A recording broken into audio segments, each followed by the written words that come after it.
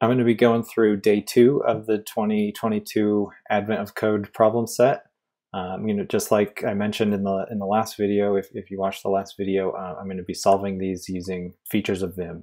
So I've pasted in the day 2 input file here. Let me explain it a little bit. There's 2,500 lines. I'm just going to summarize the problem. Each line here represents a round of rock, paper, scissors. And so the first character represents your opponent, what they chose. And in the problem, it says that A equals rock, B equals paper, C equals scissors. And then the second X, Y, and Z, the second column of characters here, that represents the move that you made. It's similar where X equals rock, Y equals paper, Z equals scissors. Each of these lines represent a round. So they want you to figure out if each of these rounds goes according to what it says in here, what's going to be the sum, basically the score of every game. The last bit of details about the problem is that if you win, I believe it's 6 points to you. Double check that.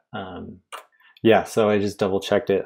If you win the game, you get 6 points. If you tie the game, you get 3 points, and if you lose, you get 0 points. So that's part one of how a game is scored, but you also get some points based on which rock, paper, or scissors you chose. So rock is going to be, I think it's 3 additional points. Let me double check. Sorry, I was wrong. It's 1 additional point if you win with a rock. It's 2 additional points if you win with paper, and then it's 3 additional points if you win with scissors. What we're trying to figure out here is for each round, so for each line, what is the score? And then we're going to sum up all of the scores and get some number. So it's really just a big old reduce type of problem, which I guess is what every problem is on here pretty much. But let's get started. Okay, so the strategy I'm going to take to solve this is since each line represents a round, and we're trying to find the score of each round, and then eventually sum up all those scores. And a score, a score is built off of 2 things. One, whether we won, tied, or lose or lost. 2, how we won, whether it was with a rock, a paper, or scissors. So the first thing I want to do is eventually we're going to use the expression register to sum up all these numbers, but first we got to turn them into numbers. So it's safe to say that whenever we see an X, I can replace that with a 1. And if I ever see a Y, I can replace that with 2. And then if I see a Z, I can replace that with 3. So to do that, we can do a global substitute command, which is :s, do a search pattern. So we'll start with X, replace it with 1. I'm not sure if we need the global flag or not because it looks like it's grabbing them anyways, but I'll just throw that on anyways. There we go. We've replaced all of the X's with 1s. So we can do that again with replace any Y's with 2. And then we'll do it one more time for the Z's.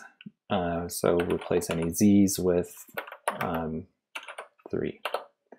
All right, so now we have half of the score. But we need to figure out the second part, which is did we win, did we tie, or did we lose? And that can be found with the same strategy where we just go through and look for patterns and replace them with a number. For example, if you look at this first line here, we know that A, that means it's a rock. We know that 2 means that's a paper, so paper beats rock. So I won that round, which means I get 6 points. And then I won with paper, so that's an additional 2 points. I could just go through and do substitute globally anytime you see A space 2. Replace that with, I believe, 8. So 6 plus 2 is 8. So you get the idea. If you do that, then you're left with the actual score for that round on every line. And so what I'm going to do, I'm going to undo that change. And we need to do that for a few different cases. So anytime I won or tied, I want to replace those lines. So that would be anytime there's I think all the I've got them written down here, but the combinations are C1, that means 7, A2, that means 8, B3, that means 9, A1, that means 4, B2 means 5, C3 means 6. Hopefully that makes sense how those numbers are coming out. So I'm going to go ahead and probably speed up the video while I do this, but I'm just going to do, the same global substitute for every one of those patterns. Something that I learned while making this video is that you can do multiple, like you don't have to do a separate command for every time you want to do a substitute. So I could do C1 with 7, and then I can do a vertical bar there and do just another one right here without having to do a separate command each time.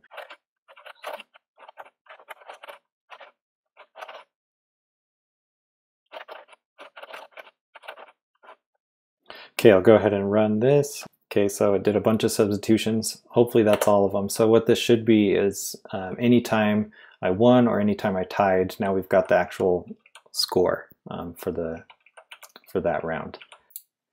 Now, anything left in the file here that's not computed yet, I know that's a loss. So this is a loss, this is a loss, these two are losses. Anytime I have a loss, that means I get 0 points, but I do still get the second part of the points, which is whatever rock, paper, scissors that I chose. Really what I want to do is same thing, replace, do a global replace where, if there's an A or a B or a C followed by some number, I just want that number. Here's how we can do it. Global search replace. For the pattern, I can do A or B or C by putting it in brackets like that. And then space. And then for this part, I'm going to use something I haven't shown yet in a video here, but you can do a match group. The way to do that is with parentheses, and since I'm not in very magic mode, I have to escape the parentheses. We want /D as the search pattern, and you see it's now highlighting those. I've closed the match group, and so now we can close off that first part of the substitute command, and in the second part, to reference the match group, I can just do \1. So basically, anytime you could have more than one set of parentheses, and it would just be /1, /2, /3. And I think /0 is just like the default one, so it's just like everything. Yeah, that's how we can do it. So I'll go ahead and run that, and now we've got hopefully all the data we need to now put this into the expression register.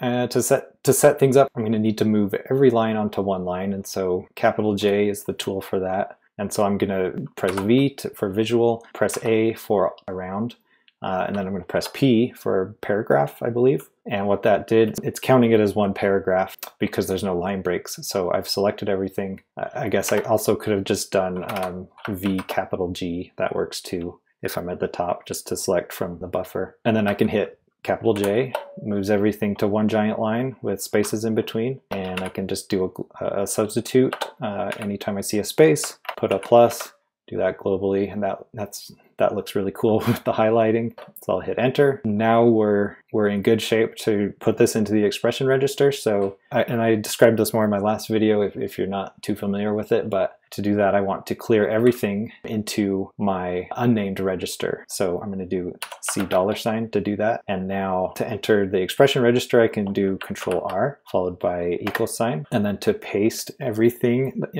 all the contents from my unnamed register, I can do Control-R again, followed by a double quote. This might take a second because this is a lot of data, but so there it is, it's sitting there. Now I can hit enter, and there's hopefully the answer. I can go double check that. So here we are, 11906, 11906. So that's the answer.